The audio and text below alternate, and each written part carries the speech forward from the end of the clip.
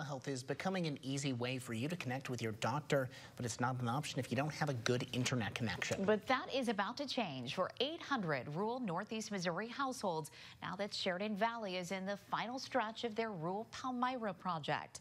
WGEM's Ryan Hill joins us live in Palmyra with more on why local officials are excited about this project. Ryan, good morning. Good morning. Well, once the final 2 miles of fiber optic cable get laid in January, this building behind me will connect more than 800 households to high-speed internet. Now, Marion County Presiding Commissioner David Lomax says this $4.5 million project is going to benefit the area. He says the lack of high-speed internet before can make it difficult for students trying to do schoolwork, but also those in the healthcare industry as well, especially in emergency situations. EMS, we're taking a monitor out to the patient's home. We can get online with the physician and say, okay, this is what I see, this is what I think. Here's the EKG, here's the vital signs. What do you think?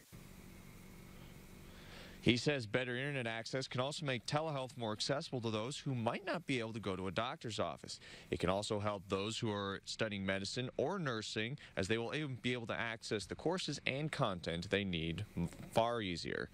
Live in Palmyra, Ryan Hill, WGEM News. Ryan, thank you. And those at Sheridan Valley say they're hoping to lay those final miles sometime in January.